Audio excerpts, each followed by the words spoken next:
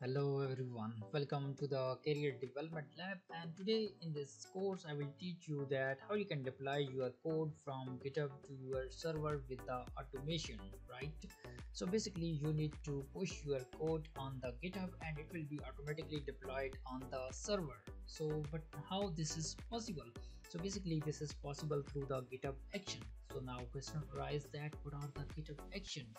So basically GitHub Actions are CI/CD. So now question arises that what is CI/CD?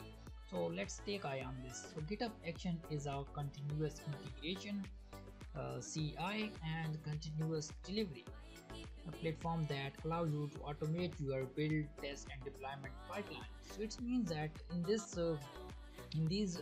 GitHub actions, by using these GitHub actions you can deploy your GitHub code to the server without doing anything. So you need to just push your code on the GitHub and it will be automatically deployed on your server, right?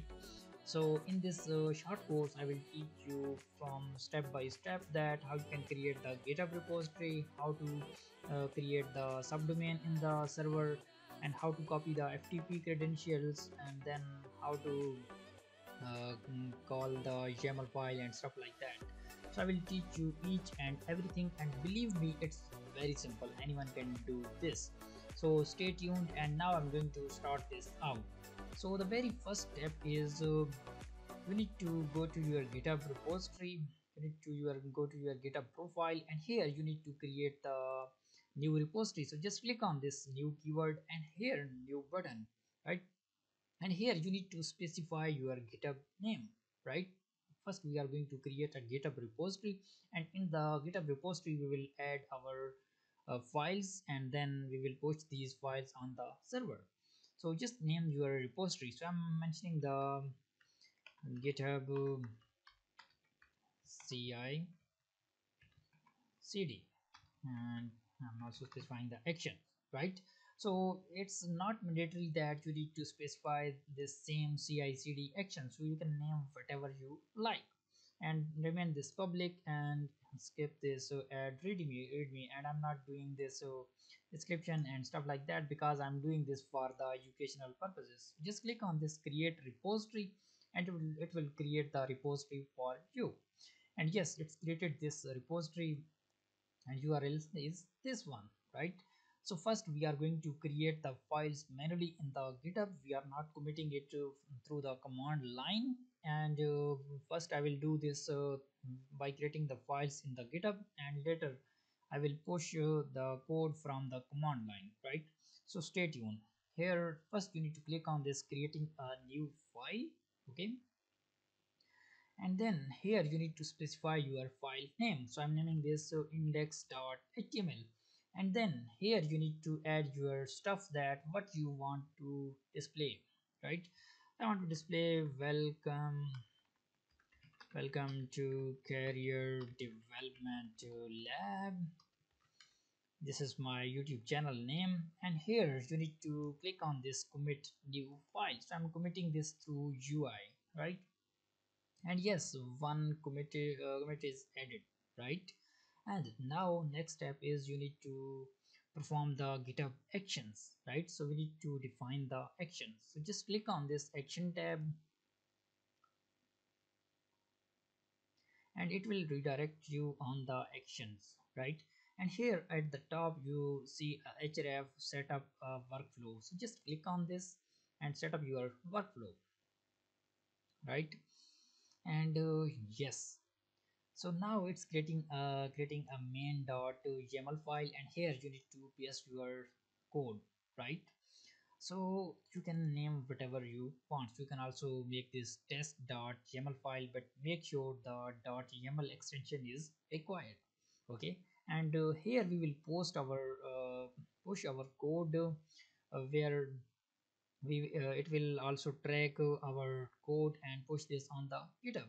So just go here at the top, click on this marketplace and open this in the new tab, because I don't want to lose this one where I will pull the code from there and push this out here, right? Basically I'm copying the code, not pulling this out, so don't worry. And here you need to search this FTP deploy, right?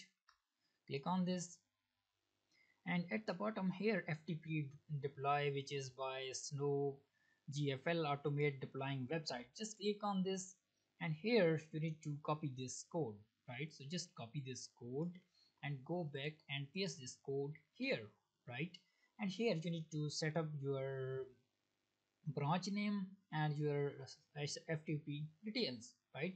So very first we are going to set up the branch name. So if you are not sure that first your repository branch, so just to open your repository here, just click on this in the new tab, and here this one is now showing at the top that what is your default branch. So it's in my case it's a main branch, right? Maybe in your case it's a master branch, so make sure to confirm it here. Okay, I'm closing this out, copy this code and paste this out, and here you need to specify the GitHub branch, right? So let me no, I'm not going to check the video size. I will first cover this out and then I will check the video size. And here you need to specify, let me add this push on the next line, and make sure to indentate like this, otherwise it will throw the error. And here if I add this code here, so it will throw the error push, and then you need to type branches, right? And then you need to specify your branch name. In my case it's a main branch, right? It's your master, so just type this master like this, right? Okay, so why it's throwing this error? Because I need to indentate it properly like this, and now it's throwing here, so just indentate it like this, right? Okay, and now the next step is we need to configure our FTP server detail. So now question arises that how to get the server details, right? So before this, let me check the video size.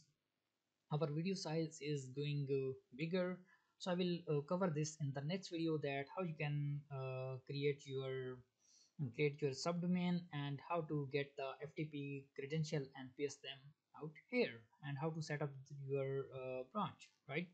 So I will meet you in the next video, and believe me, next video is going very amazing. So don't forget to check this out. And if you don't know what's the video next video number, so next video number is appearing at the left bottom, so you can check this out.